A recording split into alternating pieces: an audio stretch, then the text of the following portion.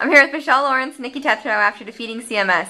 Michelle, you had 11 kills and 6 digs. What was the communication like on the court tonight? We were just really talkative, and we just really helped each other out a lot and told each other where the holes were and fixed it, and it was awesome, and we really just meshed really well together tonight on the court. Nicki, you had 19 digs tonight against a tough competitor of CMS. What was your mindset going into this championship matchup? Well, just to have fun. With us seniors, it was possibly our last time playing at home, so just to enjoy every moment, take it all in, and just embrace it, and yeah, just play to win. You guys are SCIAC postseason champs now. How does it feel, and how do you plan on carrying the momentum from this win into the regionals? It feels really good. This is what we've been working hard for the entire season, and now we're on to the next chapter, and we're going to work even harder to continue the momentum into postseason. Perfect. Thanks, guys. Good job. Thank you.